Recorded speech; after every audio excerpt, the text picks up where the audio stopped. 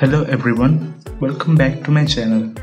Today I will teach you how to create a liquid text animation in After Effects.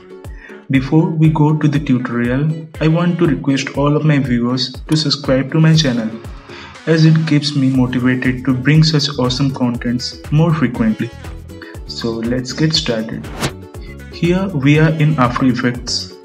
Let's create a new composition and I will name it as liquid text. Let's keep the resolution at 1080p and the frame rate at 25 frames per second. I will keep a time duration of 8 seconds. For the background color, I have chosen a dark grey color. Now as the composition has been created, select the text tool from the tools panel and hit anywhere on the composition to write. For the text, I am using the NTF Grand font and a font size of 526 pixels. So let's write down our text. Now after selecting the text, click on the pan behind tool. Now clicking on the Ctrl or Command key on your PC, click and drag the anchor point to the center of the text.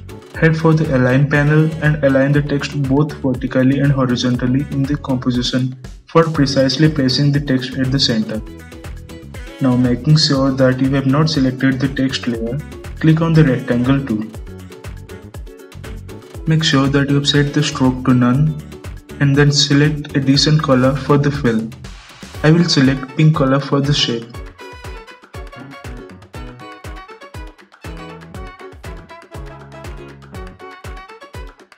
Now click and drag on the composition to draw a rectangle, ensuring that it covers the whole text. Now go to Effects and Presets and search for the Wave Warp effect.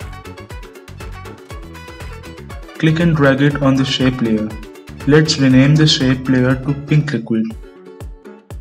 Then head for the Effect Controls panel and decrease the wave height and increase the wave width as per your requirement.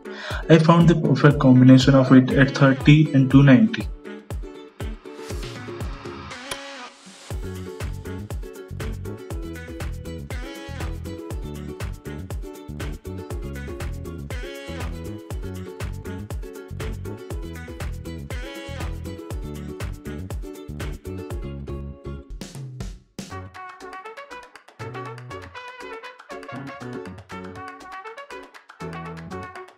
Now go to around 3.5 seconds time and drag the shape layer over the text similarly as we did before.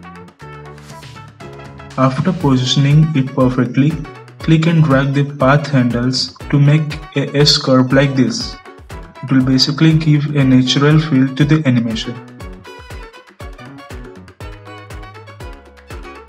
Select all the keyframes and then right click on it.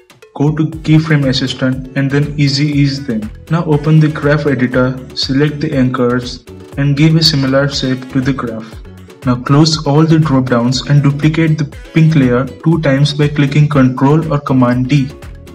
Let's rename the middle layer to Yellow Liquid and change its fill to yellow.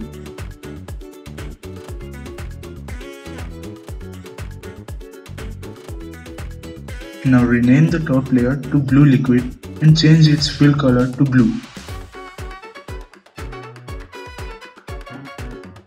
Now select the individual shape layer and change their position with respect to one another. But make sure that it doesn't cover the text initially. Play around with the position and see what's best for you. For giving a different wave pattern to the other 2 shape layers, let's change the direction value of the wave. Head to the Effect Controls and change the direction as per your requirement.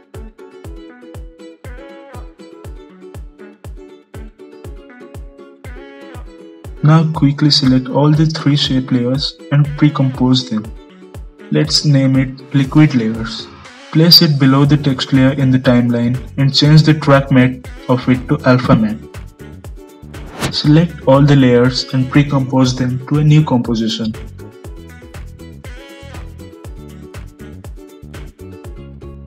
Now we will make the exiting animation.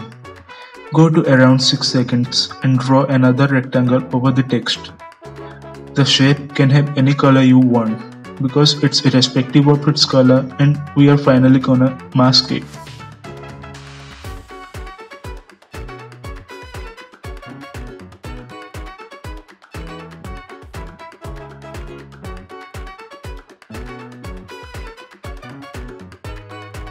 Now go to the end of the timeline and drag the shape over the text.